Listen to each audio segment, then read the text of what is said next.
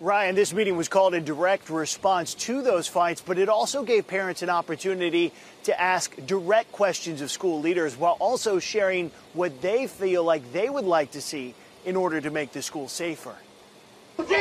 Fights in the halls of Revere High School have a dozen students facing charges now. We hear you. We understand. We're here to listen to you. School leaders, students, and their parents. Can you tell us how we're going to keep the students safe in the building and prevent students from coming in with weapons and things like that? Together in one room Tuesday to discuss how to make these hallways a safer place.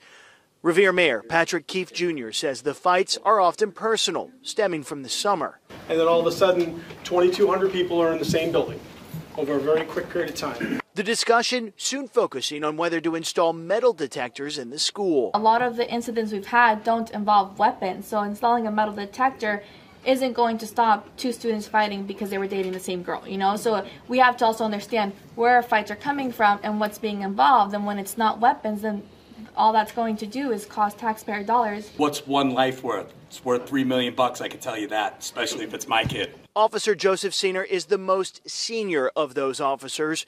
He's also a graduate of this school. This means a lot to me. This isn't just a job, it's a lifestyle. It doesn't end at the end of it doesn't end when we go home. My phone's going all night, my email's going all night, so, it's important to me. So what do parents think? Nage Nasra is both a parent and teacher for Revere schools. At the beginning, I wasn't really sure, but at the end, I feel like more confidence, sending my kids to school here. What was it that made you more confident specifically that you heard tonight? Especially when I listened to the police officers saying, how they are here for the kids and how they watch for our kids as it's like they are their own kids.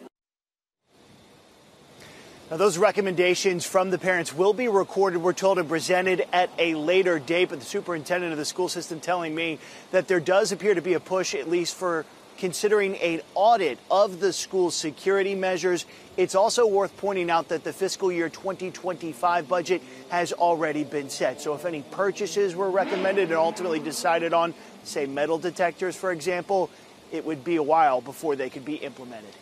Here in Revere, Stephen Quinn, 7 News 19.